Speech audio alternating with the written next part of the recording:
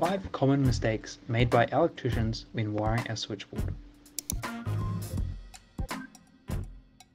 Mistake 1. Forgetting to seal switchboard openings. In the AS/NZS 3000, section 2.9.7, note 3, it brings out that any opening into a switchboard 5mm or greater requires sealing with a fire retardant sealant. We personally like to use Gorilla Fire Krill or Gorilla Fire Seal. Mistake 2. Incorrectly terminating the busbar. As we can see in the image, the busbar didn't quite make it on the right side of the clamp. This resulted in a poor termination which eventually started a fire. Quite a dangerous situation, but very easily done. We would recommend making sure all the terminals are open before installing the busbar. Mistake 3. Terminating incorrectly. We see in this image that the terminal screw had a clamp directly to the insulation instead of the bare copper as it has been designed to do.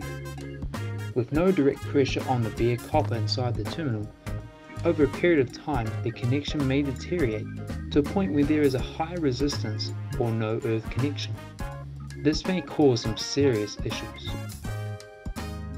Mistake 4. Forgetting to label the switchboard. In the AS/NZS 3000, section 2.3.2.2.2, it brings out that all devices used for isolation shall be clearly identified to indicate the circuit or equipment that they isolate. Forgetting to do this not only breaks the law, but makes isolating difficult for the homeowner. Mistake 5. Cutting down the strands of a conductor to get it to fit. What we see here in our image is a main neutral conductor which has had a number of strands removed so it can fit in the terminal. Any reduction in the cross-sectional area of the terminal could compromise the effectiveness of the earth fault loop path, in addition to reducing the current carrying capacity of the neutral.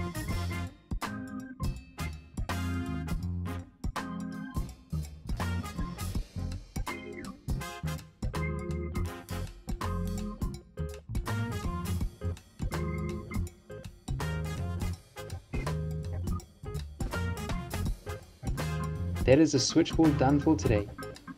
We hope this video helps you to avoid making those same mistakes.